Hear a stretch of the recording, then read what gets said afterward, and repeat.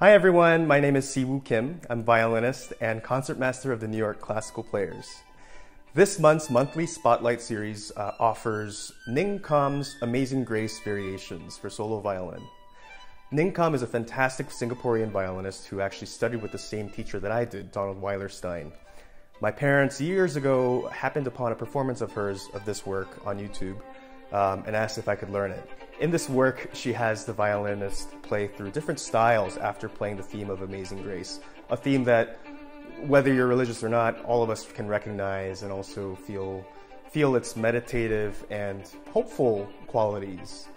During the past year or so, during this very unique year, I was able to play some live performances through FaceTime, and initially it started with playing for COVID patients back in New York City.